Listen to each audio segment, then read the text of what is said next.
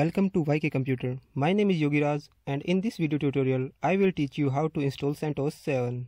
Let's get started. First of all, you will need to download the CentOS image file. You can head over to the centos.org. On the home page, click on Get CentOS Now and move to the download page. Over here, you will be shown 3 different ISO image file download options as DVD ISO, Everything ISO and Minimal ISO. For this video tutorial, we will choose the DVD ISO option. Download page link is in the description. Moving on, now you can try the different mirror links to download the CentOS image file. Image file size is 4.2 GB. It will take some time to download the file. So let's fast forward this download process. After successfully downloading the image file, next you need to create a live USB stick. You do have the option of creating a live DVD. We will be using a third-party application called UNetBootin over here. The download link for this software is in description. Once downloaded, simply run the application and we can get started with making the live USB stick. Before getting started, make sure that you have connected the USB to system and formatted it. We are using a 16 GB USB here. Moving on, select the disk image option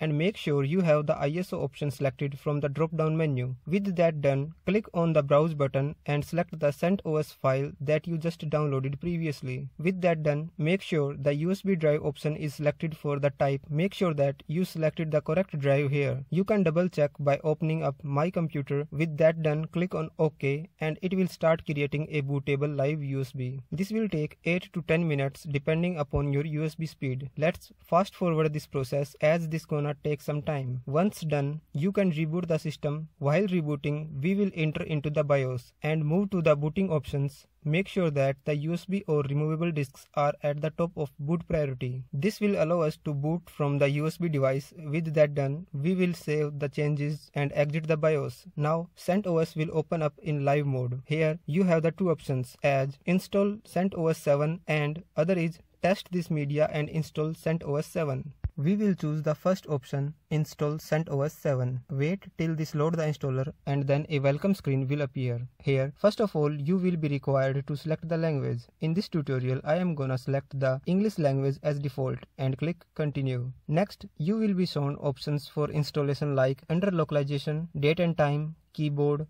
language support, under software, installation source, software selection, under system, installation destination, kdump, network and hostname, security policy. Let's start with selecting date and time. Select your time zone from map, then the time format like 24 hour or the AM PM below the map. You can enable network time if you have an active network. Click done at the upper left corner. Keyboard and language both are already in English US, so leave them default. Installation source is local media and it don't require to be changed. Next, you will be required to choose the software selection. Under the base environment pane, you can select minimal install, computer node, infrastructure server, file and print server, basic web server, virtualization host, server with GUI, Genome desktop, KDE Plasma workspace, development and creative workstations. In this tutorial, we will choose the Genome desktop, and for the add-on selection for our environment, we will choose Genome applications, internet applications, Office suite and productivity. Moving on next, click done. Now we have to choose the installation destination. Select your hard drive. You will be given options for installations like automatically configure partitioning and I will configure partitioning. If you select this option, you can create new partition tables. This comes handy when you want to run multiple operating systems. Moving back, let's select the first option. Here, make sure you have a backup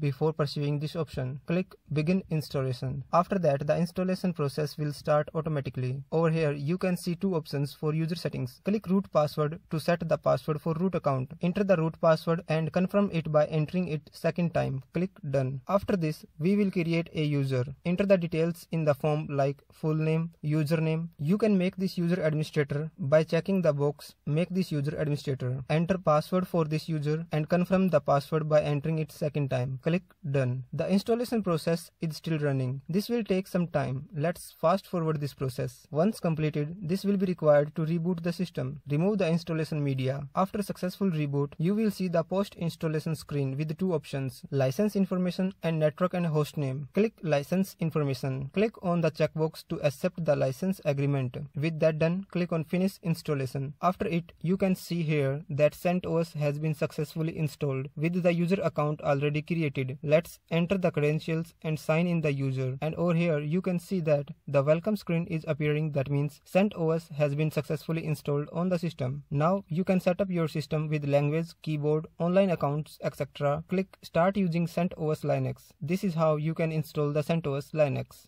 Thanks for watching. Please like, share, comment your valuable feedback and questions. And most important, make sure that you subscribe to YK Computer for more video tutorials like this.